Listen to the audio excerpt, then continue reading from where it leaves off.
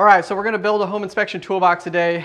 I've actually been waiting a long time to do this. I really delayed it longer than I should because I'm sure everyone loves tools, and this one will gain some good traction, hopefully. Whenever I'm talking about this toolbox, leave comments of tools that you think I should get or review, or that you have in your toolbox too. That would be great. And then also please take the time and subscribe to this channel, because that's how we know that we're doing a good job. And so subscribe. So let's talk about the first bare minimum. What the bare minimum tools that you're required to have in the state of Texas to complete a home inspection. And you need something just as small as a ladder. It needs to be an 18-foot ladder, something that you can reach a one-story roof with. And I recommend the Little Giant ladder. This one's old. This is one of my very first ladders. It's 7 years old. Probably been opened and closed 1,000 times. And this bad boy has lasted a long time. So you only need a ladder, a pair of binos, a screwdriver, a water pressure gauge, a digital camera. A digital camera you can actually get away with just using your cell phone. So you can even get away with not even having a digital camera and use your cell phone for photos. A tape measure, because some of the things you have to prove is tape measuring. A flashlight. I recommend spending over $100 on your flashlight, but you can technically get away with a $20 flashlight. And then a outlet tester. You're not even required to carry a voltage sniffer, but an outlet tester. That is the bare minimum. Of course, I never recommend going with the bare minimum, because if you go with the bare minimum, that will get you in trouble, because people expect you to try to find absolutely everything, and you're not ever going to find absolutely everything, but the tools help define what you're going to find, such as the non-intrusive tools. That's the most expensive items. So I'm going to go through, dive in, and below this video, we're going to attach a link of our tool inventory too. So if you're looking at trying to build a toolbox or wondering what's exactly in our toolbox, you can go and click that link below, and that will take you to our website of where we have the tool inventory. So each item, we're going to go into it, is just the binoculars. The funny thing is, as a home inspector, what I realize is I actually don't really use these that often. Most of the time, I like to try to get on the roof or get as close as possible. So you'll even see me put up my ladder to get to where I need to go. So good to have whenever you need to use them, but I'd say I'd probably pull them out maybe once every 2 weeks or once a week. So you don't really use the binos that often, but they're required to be there just to follow the state standards, but one of your least used tools, I'd say. And the screwdriver, this one I use is the Klein one, the multi-purpose screwdriver. I wish I took this one out of the package, but I didn't. But you can change the tips. There's like 16 different ways you can use this screwdriver, and that just saves you from going back to your toolbox, because every panel box has like a different screw or on it, or a different way to open things, and this covers most of them. The water pressure gauge, I go with this heavy set water pressure gauge. You can buy the cheaper ones, but this one with the fluid seems to give me the most accurate readings when it comes to the water pressure gauge and the hard air. But one thing you want to realize is whenever you first open it is you want to make sure that this bar right here is at 0. If it's not at 0, that means it's defective and you need to send it back, because these are a little pricey. Sometimes they're like 30 bucks. So it adds up as your team grows. $30 is your cheapest tool in the toolbox almost. I like these little Stanley tape measures. Again, you don't really tape measure too many things, and this is more for your client, because whenever you show up and one of the most things that they're worried about is that their furniture fits or not, you're like, hey, got a tape measure in there. It lets you to kind of focus on your job, and they can tape measure things. The outlet testers, there's a bunch of one. Oh, you need the one with the GFCI setting, which is right here. So you need the GFCI testing setting outlet tester. There's a bunch of arguments which one's the best. In my opinion, they all work pretty well. As soon as it goes out, just buy another one. You go through these pretty quick. They're about $8 a piece, and you're checking 100 outlets every other day, so these do tend to break. So just you need this outlet tester. And my favorite flashlight is the Phoenix PDF 40R.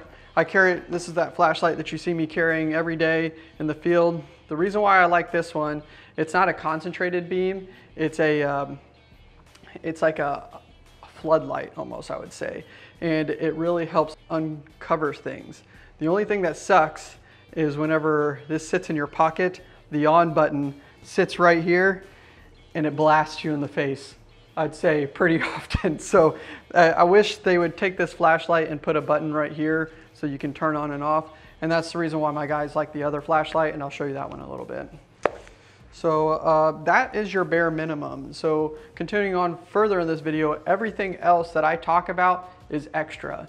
And I know some inspectors don't agree with some of the tools that I carry with, like carrying wrenches or extra screwdrivers or knives to open up things, but those are the things that I really think define that keeps me out of trouble. You know, if I'm going above and beyond for my client, 90% of the time, they're gonna be happy with the product.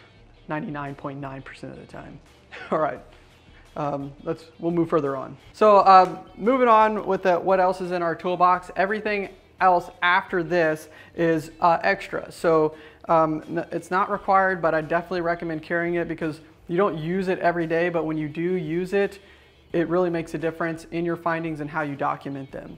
So the next item that I like to carry is this digital thermometer. If you have an AC unit that's not performing very well, this is another way that you can document the findings.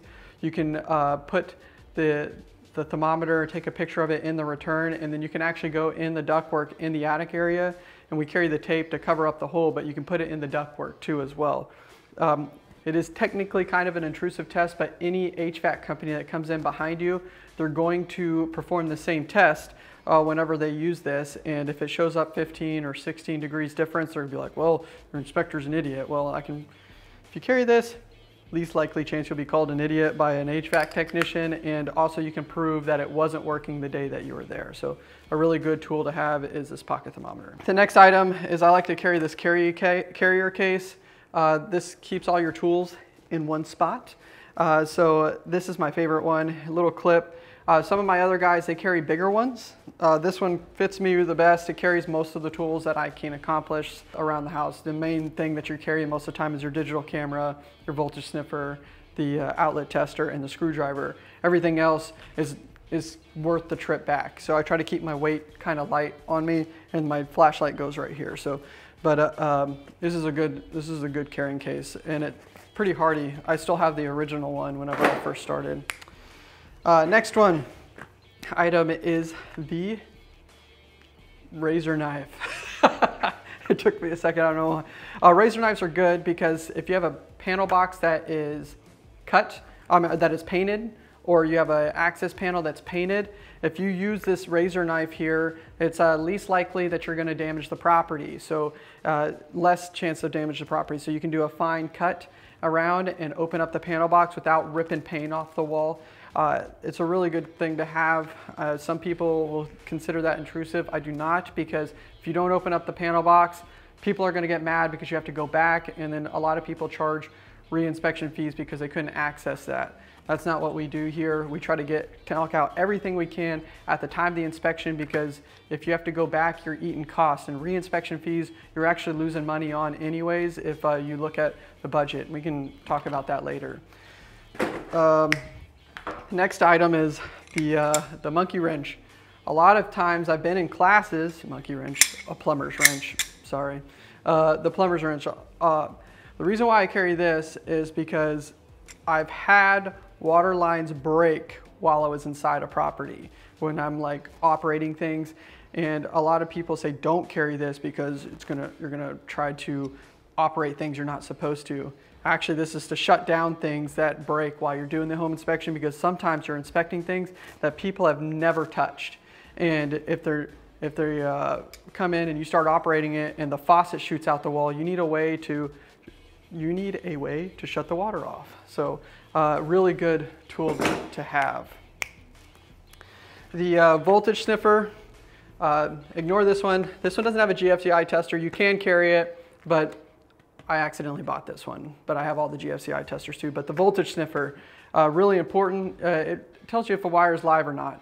And if you follow Ruben Saltzman, I think that's his last name, on YouTube too as well, he has a really good video on how to use a voltage sniffer and how they aren't as accurate, but they can still keep you out of trouble, especially in a crawl space. I like to carry this in a crawl space and leave it on because sometimes the ground can be charged while you're walking, and if the ground is charged, this will light up and you need to get out. So because the soil can be damp. So something that's really good, life-saving, and it helps prove your argument a lot in the photos that you take.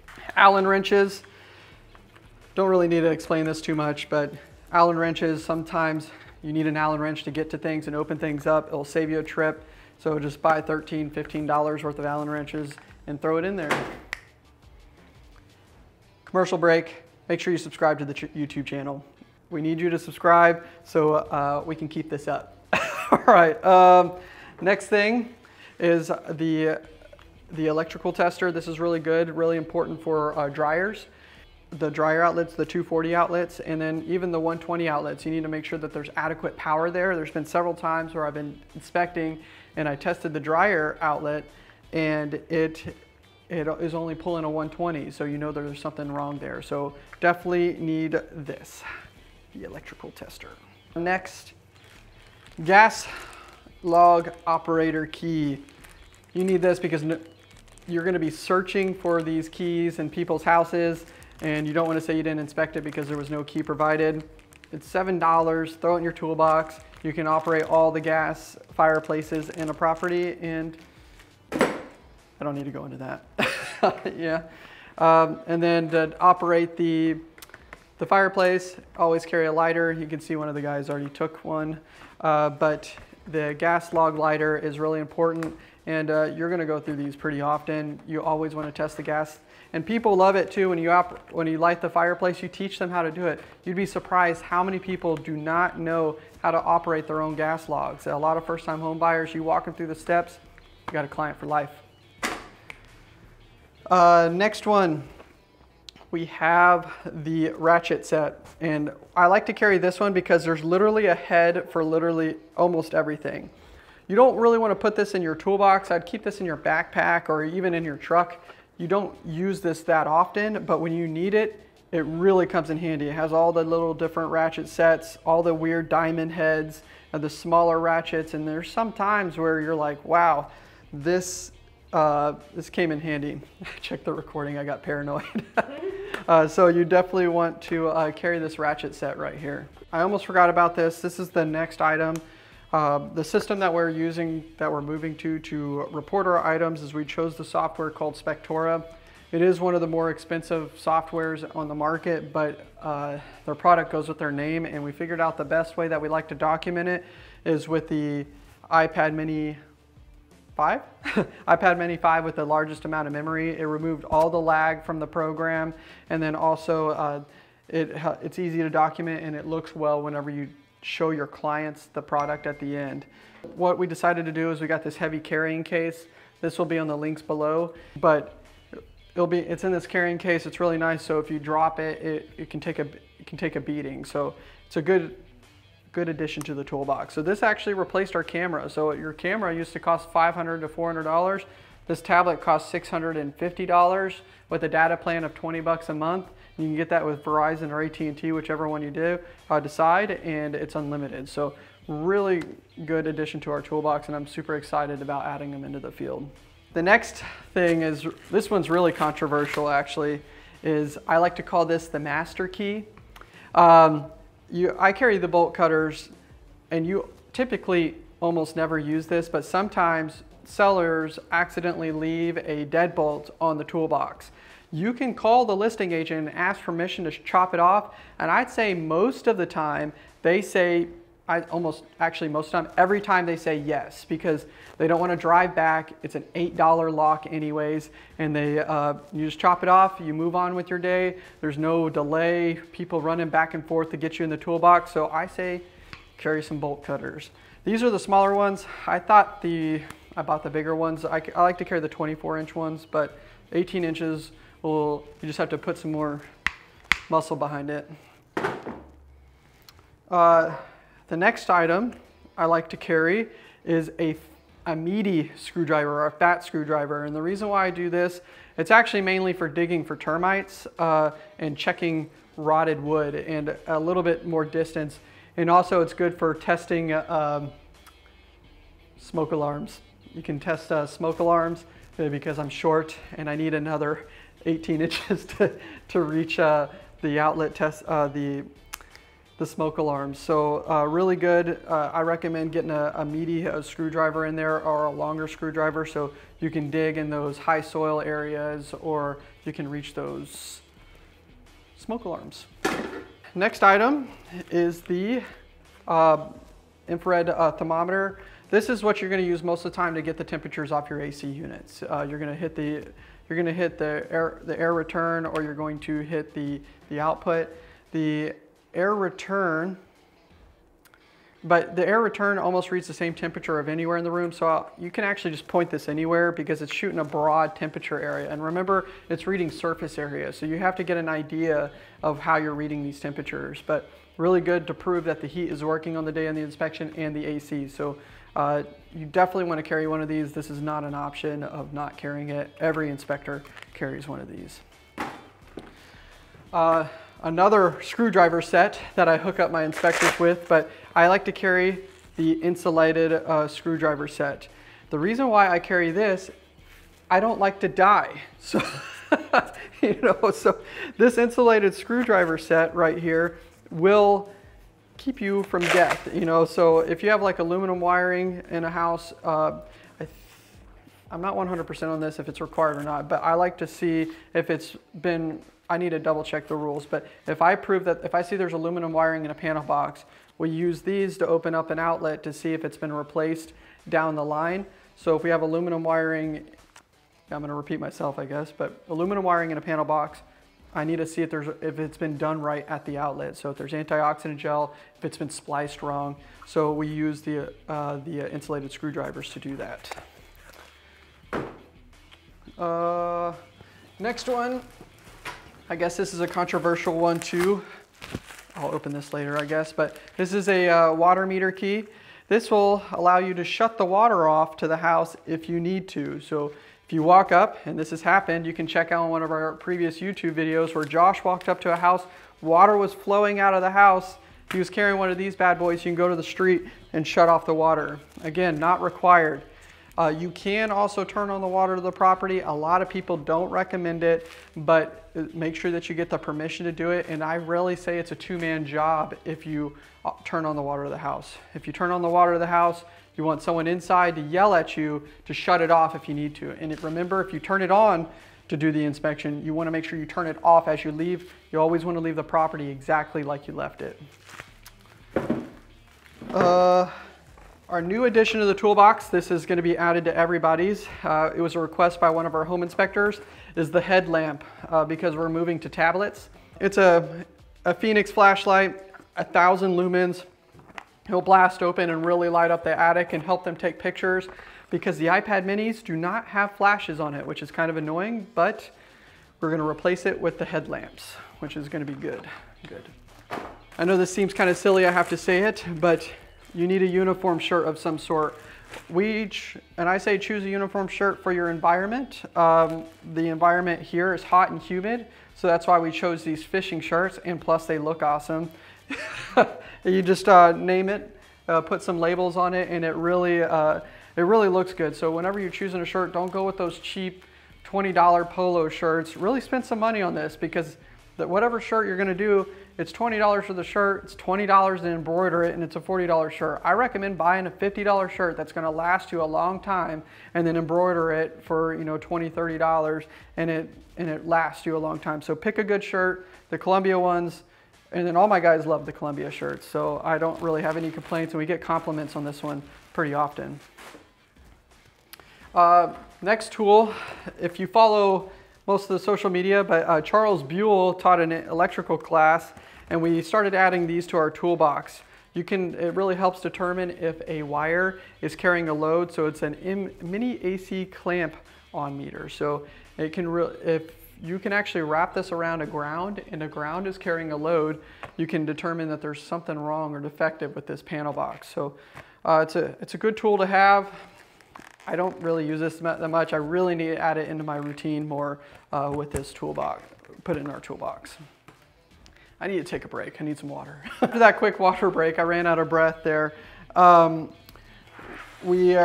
backpack that I like to carry so this is going to be more for your electronics and not so much of your tools or like your booties or towels and stuff that you carry. I like to carry this, the K-Swiss backpack. It is a little expensive. I guess that's relative, but I think it's like a $60 backpack. But this thing is a beast. It lasts a really long time. I still have the first backpack that I bought like 4 or 5 years ago, and it lasts forever. And you throw it over your shoulder every day. You set it down in people's areas. You know, it's in your hot truck all day, and it still works. I mean, nothing has came apart. All the zippers work on it. So it's a really good backpack. So I recommend using this K-Swiss brand. The next item is booties.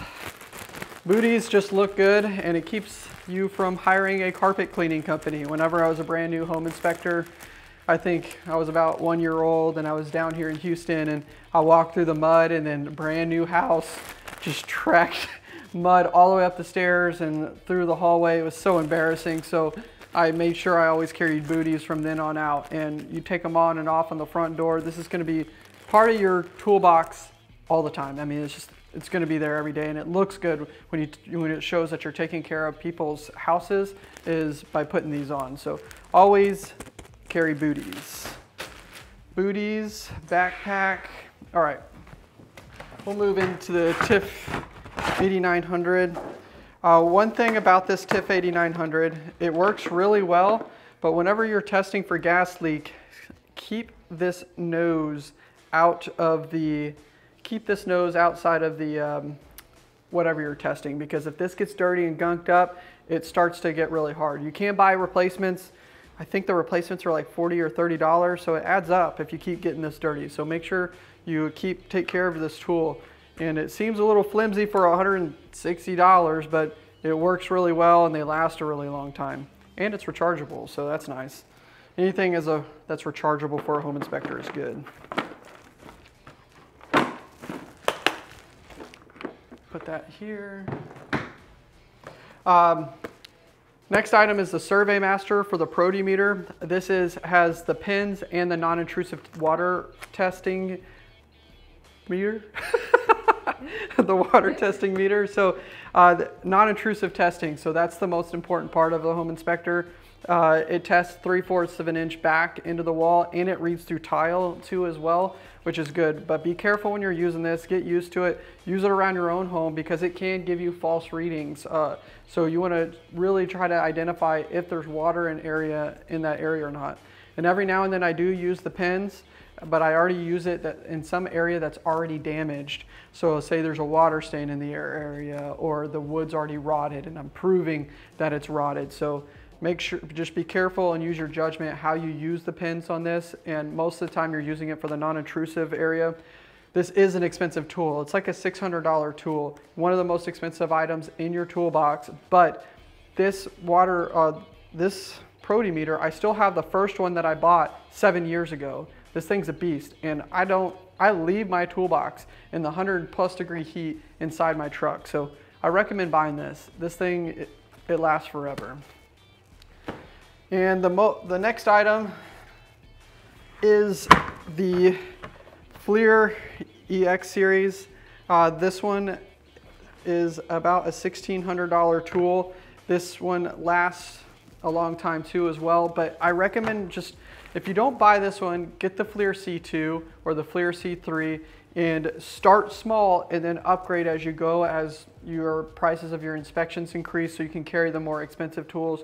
I myself, in my toolbox, I carry the FLIR 40E XB, whatever, I'll figure it out. It'll be on the bottom there, but that one's a $5,000 FLIR camera. So what I've noticed between all of the items, it's just the clarity of the image and it's how you're able to read it and the accuracy of it. So this is the nice middle of the line camera, the E6, E8. Those are the really good ones that you recommend using on your inspections because it keeps you out of trouble. I can't tell you how many times people have painted over things And as we walk in, I'm like, oh, there's a water stain, there's a water leak, there's water behind this wall, or temperature anomalies, that's what they're called. And you're able to use this camera and then turn around and use your moisture meter to prove that that is water behind the wall. So I have to say, try to not do inspections without your FLIR camera, and always use it at the very end of your inspection, because that's after you ran all the water in your home. So very important tool to have. You definitely want to add infrared technology into your inspection. Even if you start out small, the smaller camera is better than nothing. So that is almost it. I guess I forgot to talk about this last item, and the last item is these batteries. You always have backup batteries. They're not the most expensive item, but there's several times you show up and the thermostat's dead, or one of your tools are dying, and you need backup batteries. So carry backup batteries. I recommend AAA, 9-volt, and AA. Just carry all those batteries in there. If you have any tool suggestions of what we should add to our toolbox, hey, I'm always open to it. Oh, I forgot one more before I do the close. We carry a zip level. I forgot to bring it. It was a huge mistake, but it's about a $600 or $700 tool. You can do a zip level, and then there's also another one called a smart leveler.